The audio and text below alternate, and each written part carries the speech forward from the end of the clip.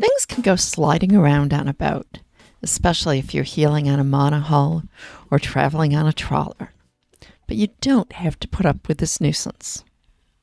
Hi, I'm Carolyn Sherlock, and on this episode of the Boat Galley podcast, I'll share 4 ways to make darn near anything non-slip.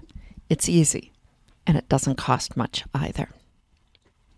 But hey, as you're planning your holiday gifts, don't forget the Boat Galley products. Things like our logbook, our boat documents organizer, our ICW cockpit guide, the VHF reference, our cookbook, and more.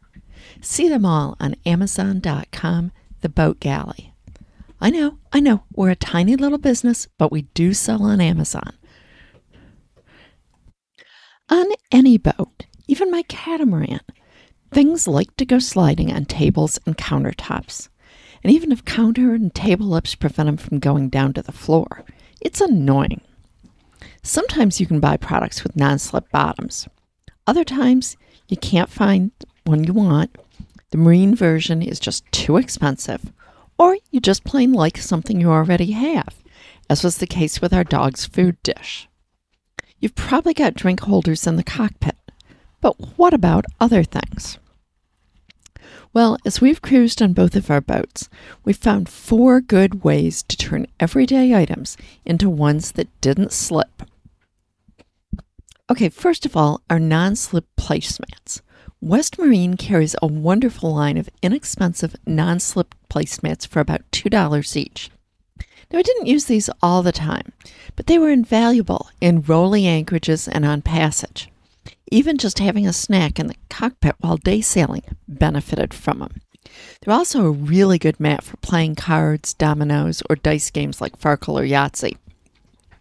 With a couple of these on the table, the playing pieces don't go sliding across the table, leaving you to wonder where they all went, and the dice won't bounce off the table and through the cockpit grating. They come in a ton of different colors, and they're made of an open, rubbery material that can be scrubbed and doesn't mold or mildew. There's a link to them in the show notes, but you can find them at pretty much at any West Marine store. And West Marine does offer free shipping to any of their stores if they don't have it in stock.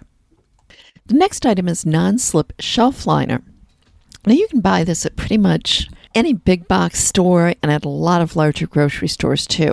And while we used a lot of the non-slip shelf liner on the galley shelves and in the bottoms of lockers, we also cut pieces of it to fit on several of our open shelves and a few pieces to put in the cockpit cushions right where we sat so that we could put books and other small items down without having them slip to the floor. It's extremely inexpensive and very easy to cut with just a pair of scissors. It's also good to put them between dishes when they're stowed so they don't rattle against one another. Okay, the third thing is non-slip rug mats.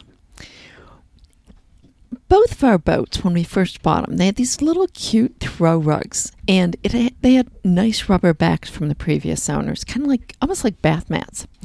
Well, both times, in less than 6 months in the tropical heat, the rubber backing was peeling off, and pieces were everywhere, including in the bilge and then into the bilge pump.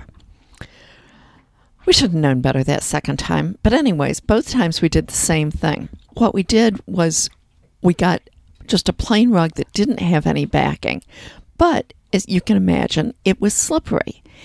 But what you can do is buy a non-slip rug mat. You can get them at Walmart, Target, those big box type stores. Places like Home Depot and Lowe's often have them. Amazon also has them, and I've given you a link in the show notes.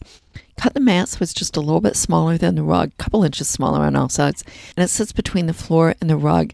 It's basically like a beefed up version of the shelf paper, and it works incredibly well.